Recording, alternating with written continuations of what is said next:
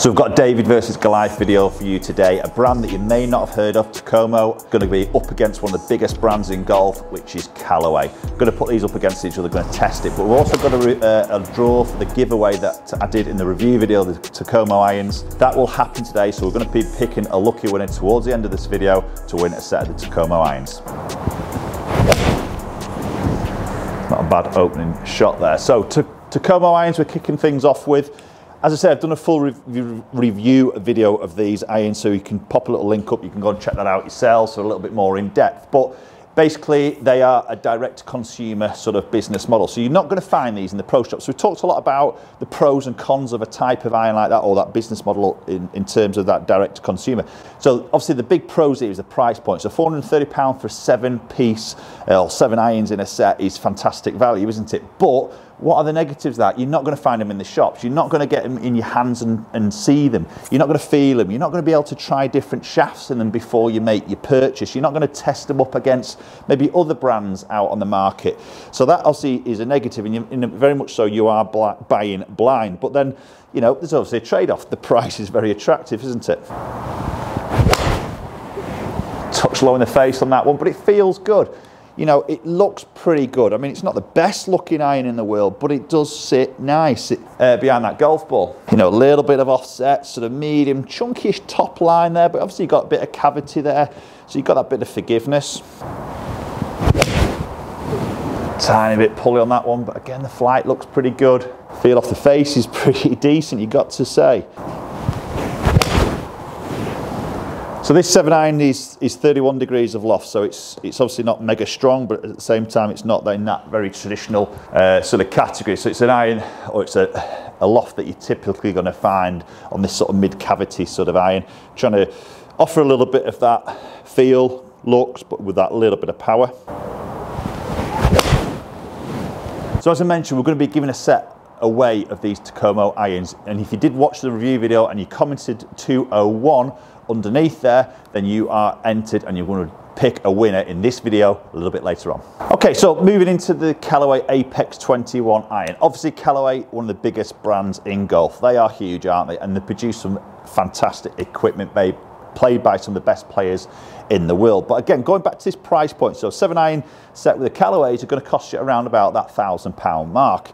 Now, again, there's a huge difference of price, isn't there? But what are you getting for that price extra? Now, obviously, Callaway do probably extensive testing, R&D, you know, research, development. That's obviously going to cost, isn't it? The brand is huge, but at the same time, they're going to be probably using some high-level materials, probably more so than maybe Takomo, possibly. And then you've got to think about their spend on tour. You know, they're going to be, you know, paying their best players in the world some money to play these irons. So ultimately, at the end of the day, you guys are going to be paying for all this, aren't you? So hence where the price is. And obviously the advantages maybe with the Callaway there is it's going to be readily available through shops, through fitting centres. You've got tons more shaft options, grip options. You've got the ability to interchange all these shafts in these fitting heads like the one I've got in my hands. You can try it, you can test it, you can see it, you can feel it, can't you? So again, that for me is a huge, huge advantage.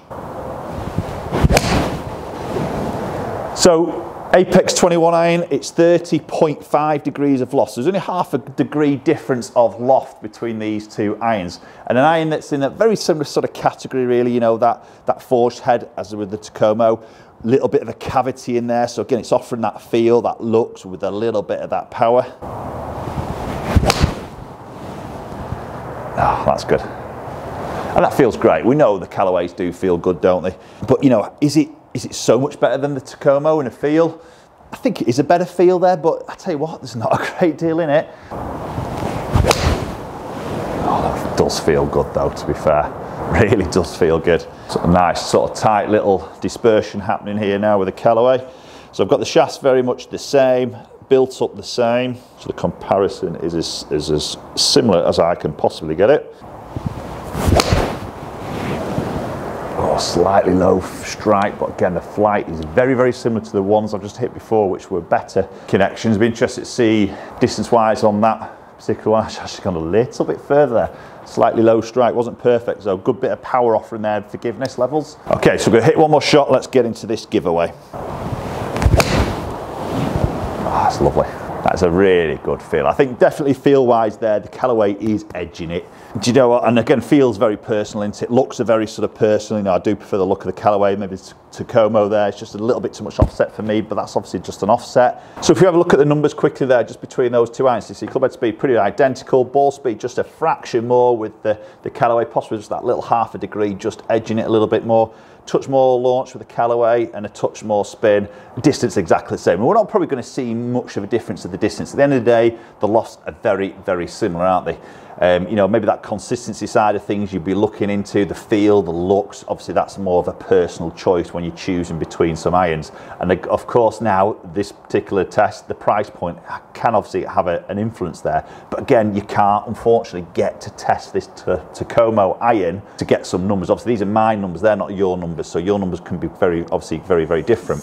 Okay, so we're going to do the draw to find our lucky winner for the Takomo iron. So in the review video, you had to comment down below 201 to be entered. So I'm just putting the URL for that particular video in. It's going to find all the comments, filter out any duplicate comments. Let's get the comments loaded up. And there was lots of interaction with this, which is great. Unfortunately, I did get spammed on this. Many of you will realise that, so hopefully that didn't cause too much confusion.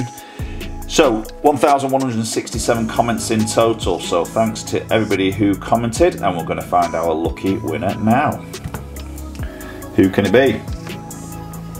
Okay, so congratulations, Robert Hardy, 201. You have commented, so you are the lucky winner of the Takomo iron. So do get in contact with me and we'll arrange shipping of those irons to yourself.